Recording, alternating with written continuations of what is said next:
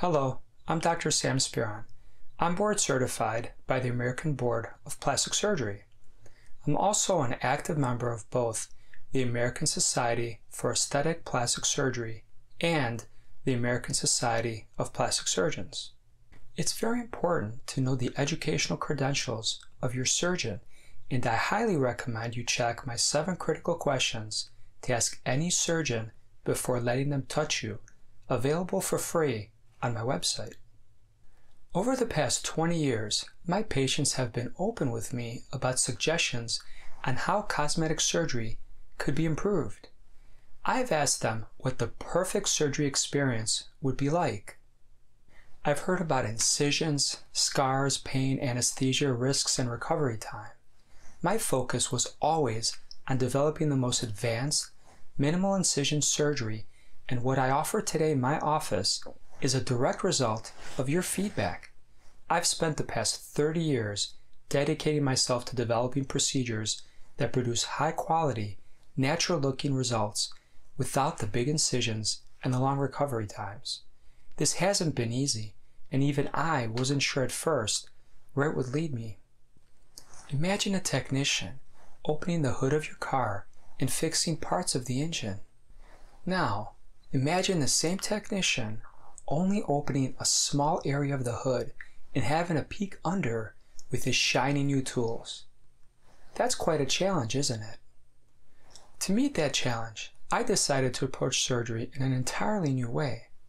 Over time, I've developed new techniques for getting consistently good results while making small incisions.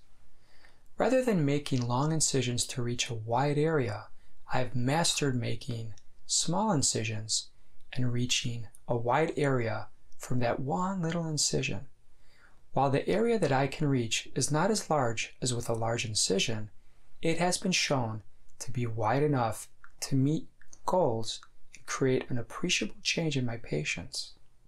The result is a natural, rejuvenated appearance with very little downtime and no drains. Most of my patients take no pain medicine, and they usually shower the very next day. At one time, my patients used to complain about being groggy for days after general anesthesia, as well as other side effects like nausea and vomiting.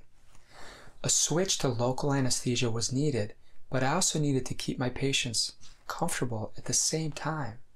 I'm happy to say that this too has been accomplished, and the major problems associated with general anesthesia have been eliminated.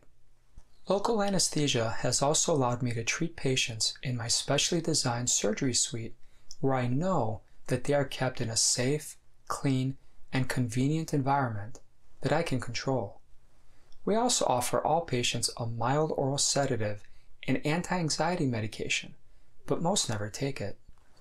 My practice is all about creating happy people.